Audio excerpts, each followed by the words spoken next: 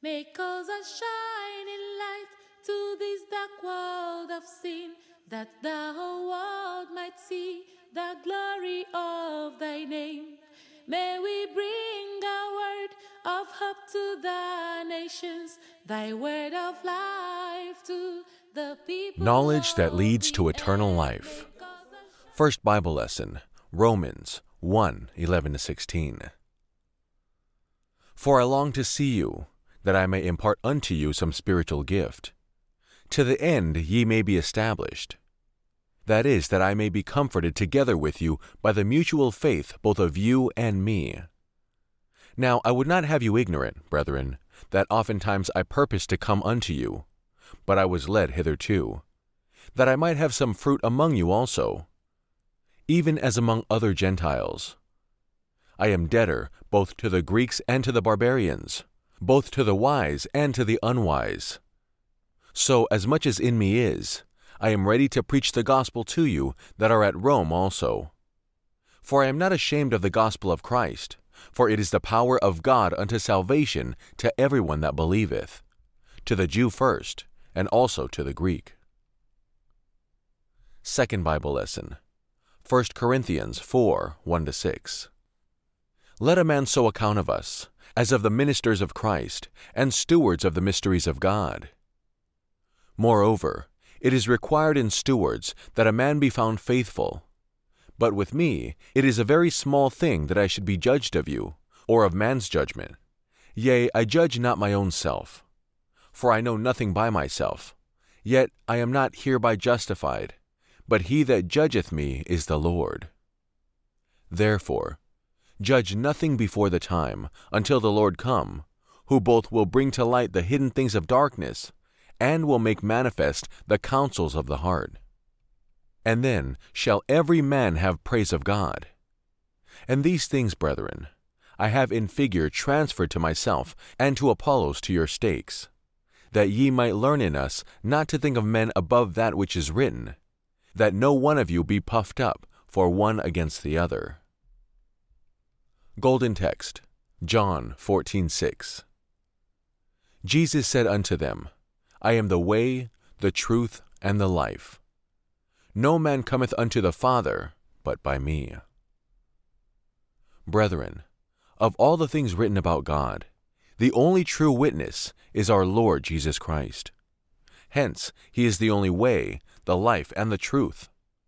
Therefore, irrespective of where you come from, your status and position, it is expected of you to abide by his injunctions. Brethren, we have every right to praise God, because he is the only one who has led us to the accurate wisdom of the truth. This confirms what he has already said. I will come again and lead you to the accurate wisdom of the truth. Brethren, for this reason I have come not only for the people of Nigeria, Africa, Europe, man, neither spirit nor fire. Rather, I have come for the sake of all the inhabitants of this world, for the life of those yet to be born, as well as the life of those in existence. Also, I have come to show mankind how to live a good life in the Father, so that we may be glorified. Brethren, none of the teachings imparted in the universities, colleges, secret societies, and other places can lead you unto the accurate wisdom of truth, aside from the teachings of our Lord Jesus Christ.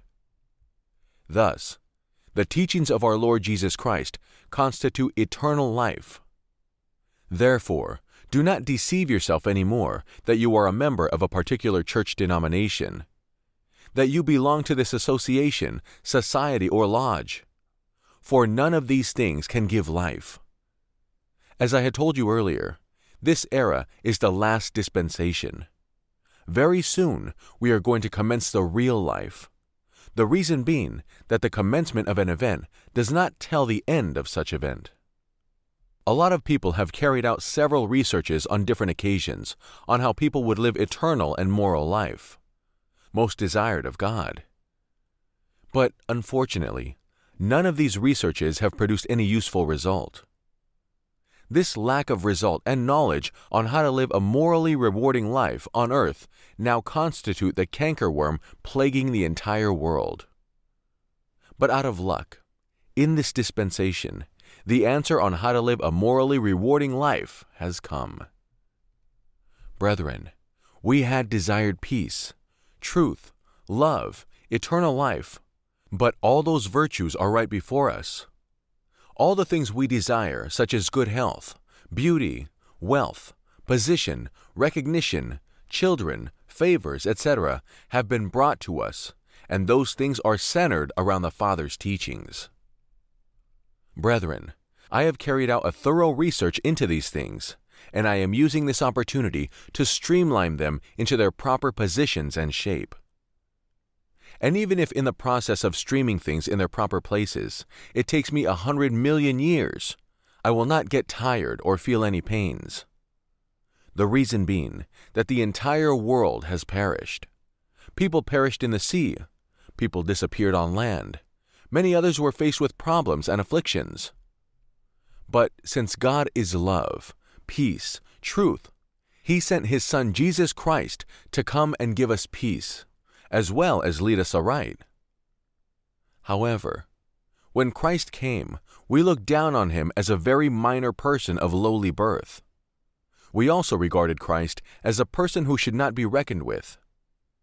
But little did we know that Christ has nothing to do with mundane things, because He is God, created in the image and likeness of man. Hence, He is the one who has brought love, goodness unto the last dispensation, so that we may not perish again. The coming of our Lord Jesus Christ united the entire people of the world to become one flock under one shepherd. Brethren, if in the past you had taken the teachings of our Lord Jesus Christ lightly, from this moment gird your loins and give more thought and time to His teachings. Also, you are enjoined to regard the teachings of God as life, peace, treasure, and also put on these virtues as armor. Brethren, I want you to know that Christ did not come to salvage any particular tribe on earth. Rather, He brought salvation unto Himself.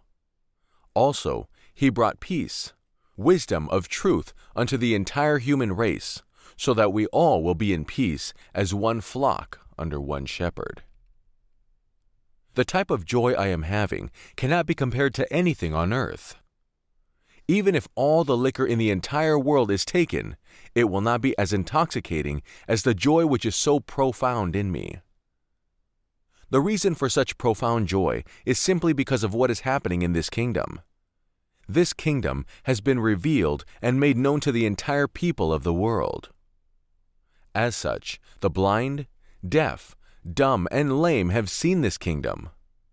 Also, the eternal life which we had sought for has been brought unto us.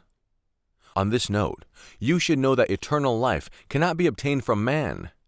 It is only our Lord Jesus Christ who can grant eternal life, and only to those that have hearkened to and practiced His teachings faithfully. Brethren, I am happy that you are all my witnesses in this world. The work of God is not meant for Africans nor one man alone. It is meant for the entire inhabitants of the world. Hence, all hands should be on deck. A lot of people claim that the Holy Spirit ended on the day of Pentecost. That is an illusion. It is also an erroneous belief and total falsehood. This is to let you know and correct that illusion. For, in actual fact, the Holy Spirit had been in existence right from the inception of the world. The Holy Spirit is the one that accomplishes every work here. He is an embodiment of the wisdom of truth, power, the Word, our looks, the light, riches. More so, He is an embodiment of all the scientific and technological knowledge that man uses to invent or manufacture things so that man may live a better life. Brethren, let the first lesson be re-examined. First Bible lesson, Romans 1:11-16. For I long to see you, that I may impart unto you some spiritual gift, to the end ye may be established. That is, that I may be comforted together with you by the mutual faith, both of you and me. Now I would not have you ignorant, brethren, that oftentimes I purposed to come unto you, but was hitherto, that I might have some fruit among you also, even as among other Gentiles. I am a debtor both to the Greeks and to the barbarians, both to the wise and to the unwise. So as much as in me is, I am ready to preach the gospel to you that are at Rome also. For I am not ashamed of the gospel of Christ, for it is the power of God unto salvation to everyone that believeth, to the Jew first, and also to the Greek. Children of God, have you heard that? If you are one of those who had a different thinking or perception, erase such thoughts from your hearts. This is because brotherhood has reached all the institutions of learning, government establishments, societies, etc. in the world. In fact, there is nowhere on earth that brotherhood has not reached, especially because of our publications and tracts. From now on, our publications shall focus on issues such as patience, humility, truthfulness, mercy, righteousness, love, long-suffering, meekness, togetherness, and all virtues. When all these shall have been treated, then would the actual practice of teachings commence. A lot of you do claim to be preachers, whereas you have not yet started. If you profess to be a preacher, you are expected to preach the Word of God as well as practice the Word of God. Also, you are expected to teach the Word, abide by it, and dwell in it, because the Word of God constitutes our lives, patience, humility, power, and everything around us. Therefore, by coming in here every day to receive the Word and also teach others, you will be enlightened. Brethren, whosoever does not receive the teachings of God cannot know God, and such a person cannot enter the kingdom of God. A lot of people think that the kingdom of God is above the sky, in the sun, beneath the earth. That is not correct. Rather, the kingdom of God is an embodiment of the wisdom of truth and the wisdom of God. Hence, if you know all these things, you shall know the truth, and the truth shall make you free according to the Scriptures. Brethren, whatever is happening in the world, such as politics, commercial activities, various denominational activities, are good, but none of them can lead you into salvation. The only medium whereby one could get to the accurate wisdom of the truth is to practice the teachings of our Lord Jesus Christ. Brethren, in the past it was believed that before you are ordained, your legs, hands must be washed, and you would be girdled with black, yellow, blue, or red turban. All those things do not matter in this kingdom. The only thing that supersedes everything is the truth. As soon as you start preaching the Word of God, live a moral life that is based on the teachings of Christ, you are free.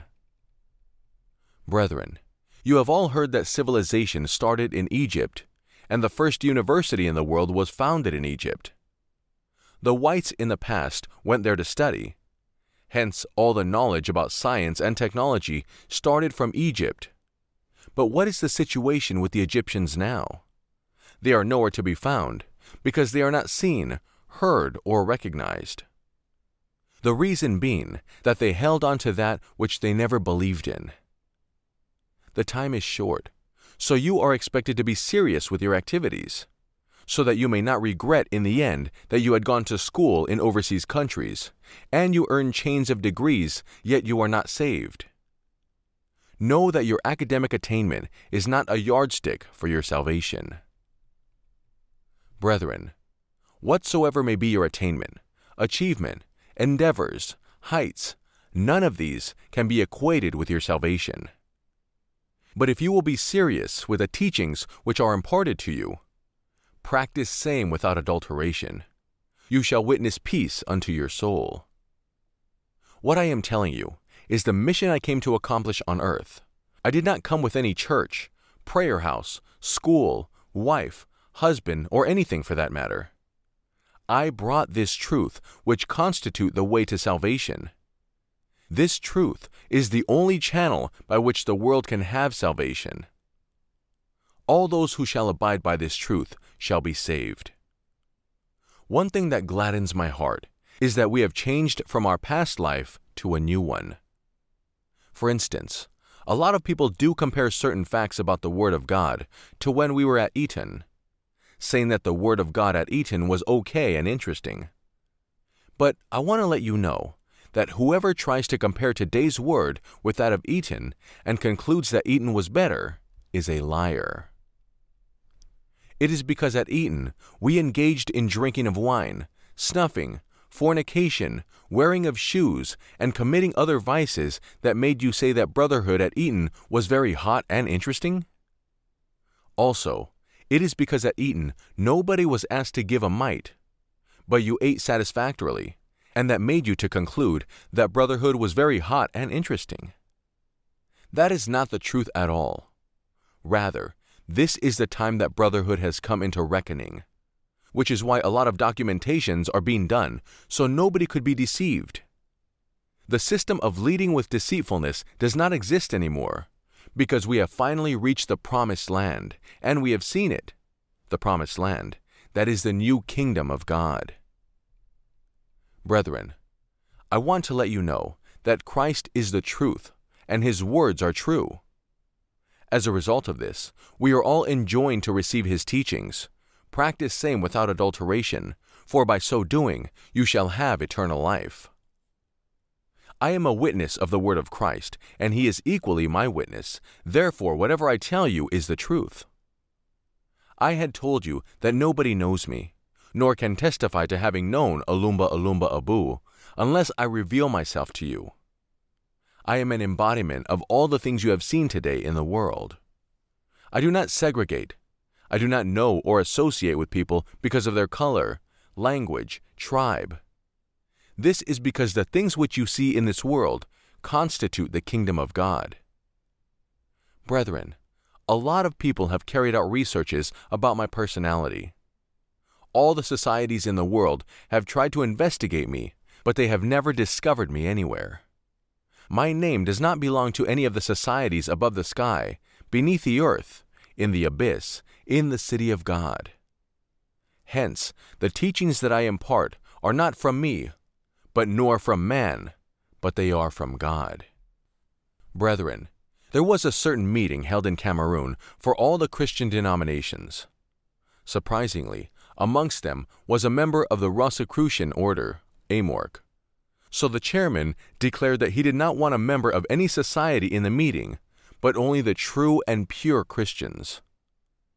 The Rosicrucian order member stood up and said that he could see his fellow brethren who belonged to the same society in the meeting. Hence, he decided to attend. The Amorc member said a lot of those claiming to be Christians there were members of his society, and if permitted, he would love to mention their names, starting from their leader. Everybody in the hall kept quiet. The brother further said that in the entire world, all the members of the various church denominations were members of one secret society or the other, except BCS alone, which symbolized the truth and the only place where truth dwells. This revelation brought confusion, and the meeting could not continue. Therefore, that's why I do tell you that once you depart from these teaching, you are lost completely. For instance, we have a barrister at law by name William. This brother studied law overseas and practiced there as well. But now Brother William uses the teachings of the Father in his law profession when it comes to the practical aspect. A lot of you do not truly practice the teachings of the Father. Rather, you are mixing issues. But this should be made known to you, that whatsoever you are asked not to do, once you do it, you have broken the law of God. For instance, if you are given wine, and you are enjoined not to drink of it, but after a while you sip a little quantity of the wine, you have broken the law, and whatsoever shall be the outcome of that shall affect you directly.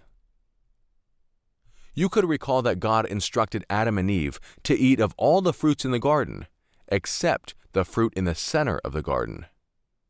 Ever since Adam and Eve tasted of that forbidden fruit in the center of the garden, did they see any prosperity in their affairs?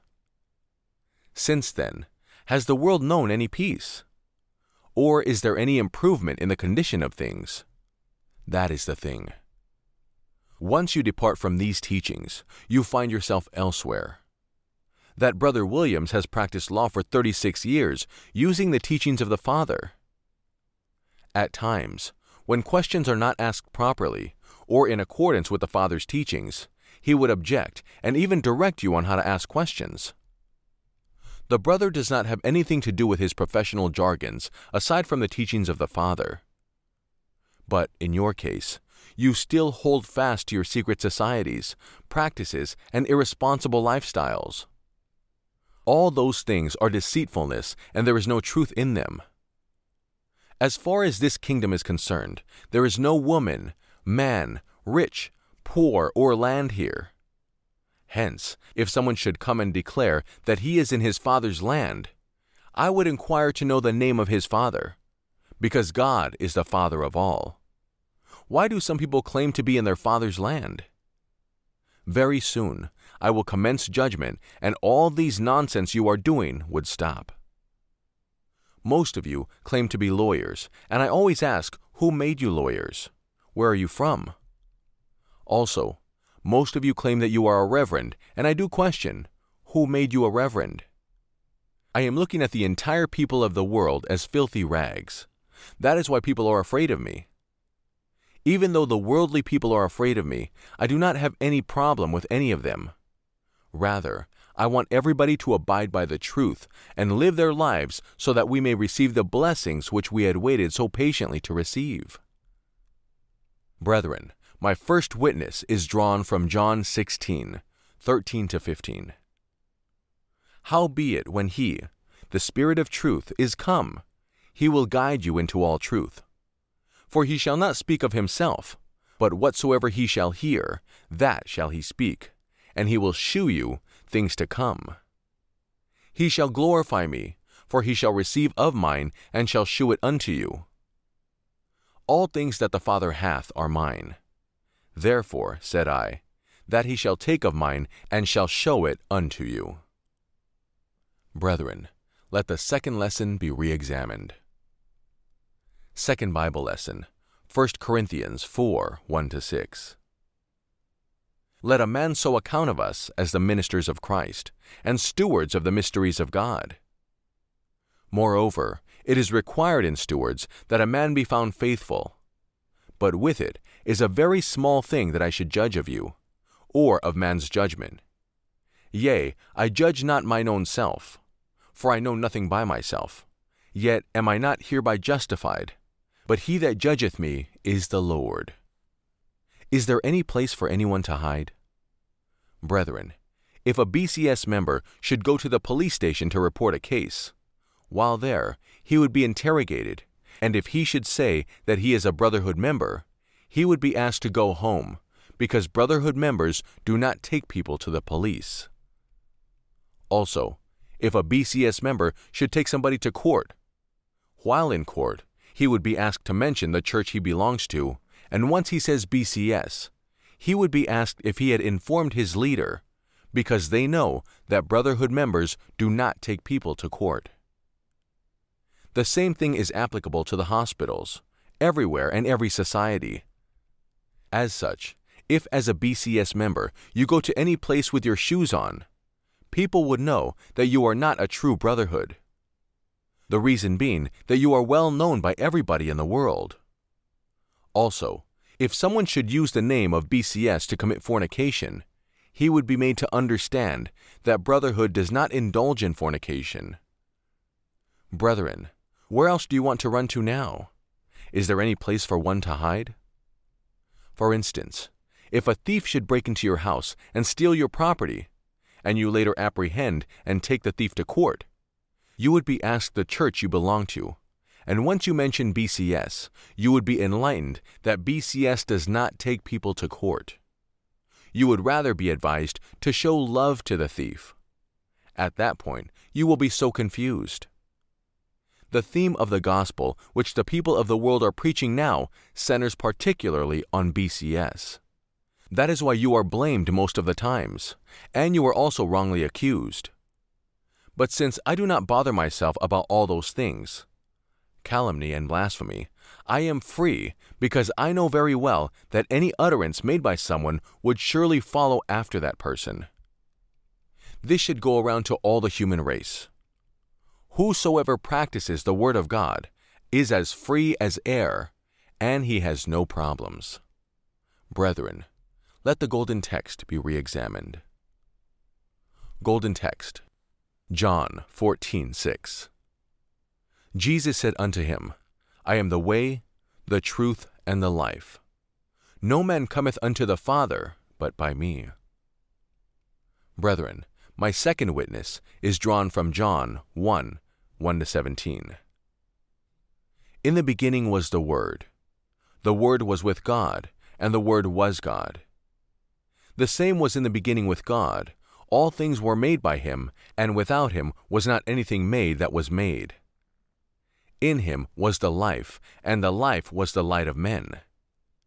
And the light shineth in the darkness, and the darkness comprehend it not. There was a man sent from God, whose name was John. The same came for a witness, to bear witness of that light, that all men through him might believe. He was not that light, but he was sent to bear witness to that light. That was the true light, which lighteth every man that cometh into the world. He was in the world, and the world was made by him, and the world knew him not. He came unto his own, and his own received him not. But as many as received him, to them gave he power to become the sons of God, even to them that believe on his name, which were born, not of blood, nor of the will of the flesh, nor of the will of man, but of God. And the Word was made flesh, and dwelt among us, and we beheld his glory, the glory as of the only begotten of the Father, full of grace and truth. John bare witness of him, and cried, saying, This was he whom I spake. He that cometh after me is preferred before me, for he was before me. And of his fullness have all we received, and grace for grace. For the law was given by Moses, but grace and truth came by Jesus Christ. I have finished. What you have just heard is what I have for you. A lot of people are of the view that the headquarters of BCS is in Biakpan. Are such people the ones who took the headquarters from 34 Ambo to Biakpan? Where is BCS headquarters to start with? I had thought we are the embodiment of BCS headquarters. Are we not, one by one, the headquarters? For instance, if you should board a ship and you begin to sing songs, do the work of God, are you at fault? Also, if you should erect a big cathedral at Lagos for the Father, are you at fault? Also, if you should sojourn in London and you practice the Word of God, strengthen things, would people question why you have come? That is the thing. In essence, we, individually, are the embodiment of Brotherhood of the Cross and Star headquarters. There is no point claiming you are Abu's first son, his second. You are his brother. You come from his village. You are his friend. You all started together. All those things are a waste of time and not the issue at all. We are all one, and the embodiment of the Father, Son, and Holy Spirit, the Trinity God. Hence, there is no segregation in him. The entire people of the world constitute Brotherhood of the Cross and Star headquarters. Therefore, God has not given anybody the warrant or certificate to tell lies, steal, nor to stop practicing the Word of God. Also, why did you come? Don't you know that this is the city of God? God owns all the cities in the world and everything in the world. Therefore, there is no questioning here. There is no proclamation thus, I do not want to join anything. What do you want to join in earnest? Brethren, that is exactly what I have for you, and I do not want to be tedious with you. Our Lord Jesus Christ said that whoever believes in him shall do greater works because he was going back to his Father. Therefore, whosoever believes in me, the same work shall he do, and much greater work than this shall he do. That is the reason why Christ said, whosoever believes in him, greater works than that would they do, because I go back to my Father. Therefore, whosoever believes in me, the same work shall he do, and much greater work than this shall he do. Brethren, if you come across someone who accomplishes his work, know that such is a believer. He has believed fervently in God of a truth. Also, if you come across someone who does not do his work, know that such is a great rebel. Brethren, he who has ears to hear, let him hear. May God bless his holy words. Amen. Thank you, Holy Father. Brotherhood of the Cross and Star by leader and teacher Alumba Alumba Abu. Compiled by George Morales. May we bring a word of hope to the nations, thy word of life to the people of the earth. May God